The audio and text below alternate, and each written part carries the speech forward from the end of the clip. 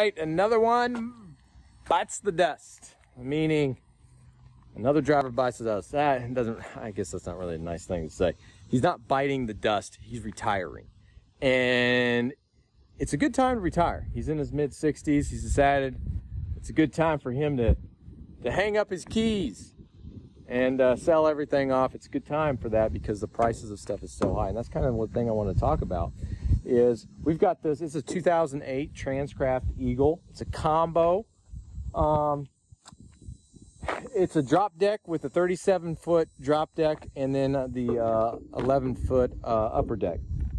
It weighs about 11,000 pounds and it has 3 toolboxes, a sliding rear axle. So it's in pretty good shape.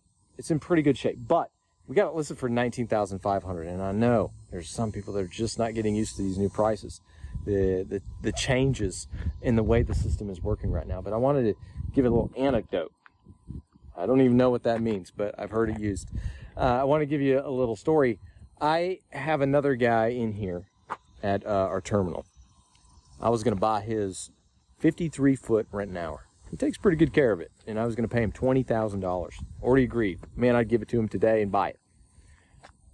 He's buying a brand new one.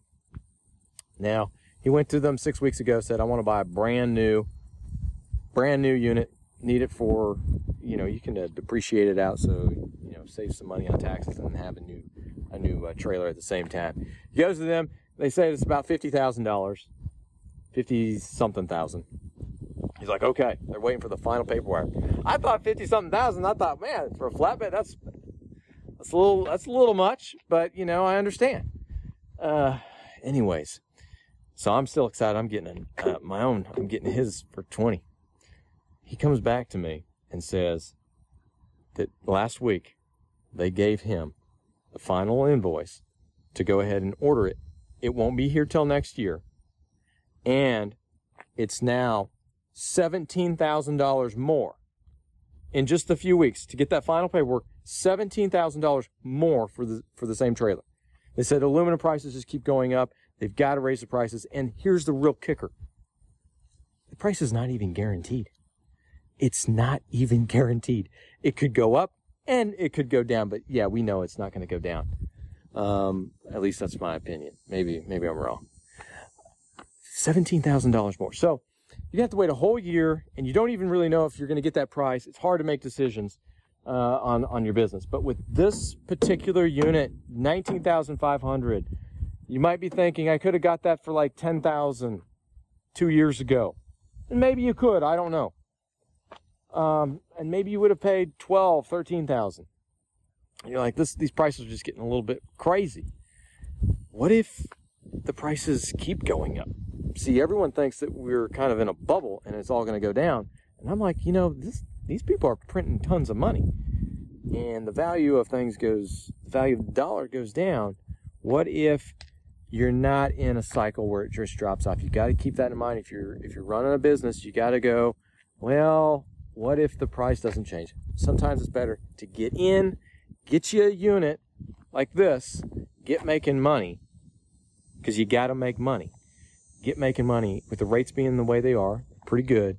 You can make that back in no time. So let's go ahead and take a look at what I think is a good deal at $19,500.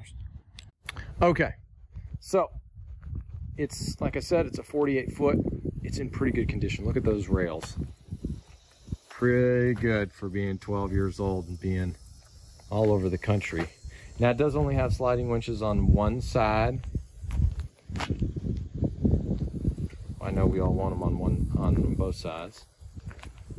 It's got 3 toolboxes. This toolbox is a little rough. It still works great. This is a sliding rear axle. Depending on what state you're in, you got to bring that axle up. Keep it within, I think it's like Wisconsin, like this one. You got to be within 43 feet of the kingpin. I don't know. The back, all the lights work, no damage, hasn't backed into anything and broken anything. The only rail damage really is right there. is to get a new toolbox. It's about 2 months old. It's already got a big scratch in it, just because probably a forklift driver or somebody scraped it.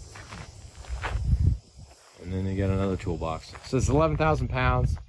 He usually has on here probably over 1,000 pounds of stuff. So the more you put on here, you want a lighter tractor so you can get more weight. He puts a lot of stuff in here. I mean, he had this whole thing packed in with stuff when I cleaned it out. So I cleaned it up and made it look better. But this is what you get, 19,500. Maybe we'll see what it sells for, and I'll update it later.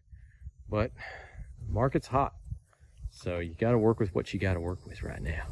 All right, well, the price is like I said earlier, the price is getting crazy right now, but you need to be in business. You got to make money, and so you're going to wait a year and not even know if you're going to pay $17,000 more, $20,000 more.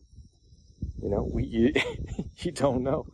So let me know what you think. Do you think this trailer's overpriced? Do you think it's underpriced? I really don't know if I underpriced it, but let me know what you think. I'd be really interested in getting opinions if this is just too much. I mean, yeah, you could go searching for, I know you could go like on Facebook Marketplace and stuff, and you can search for stuff, but I'm seeing people get thousands of inquiries for something that comes up for sale.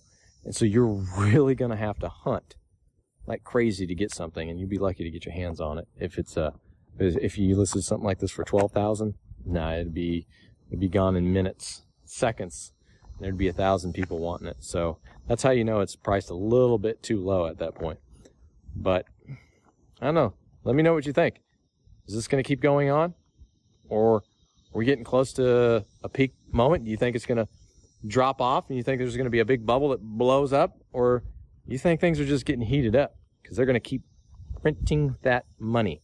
They don't even have to print it anymore. They just digitize it. They just hit a button. Bang! All right. That's all I got.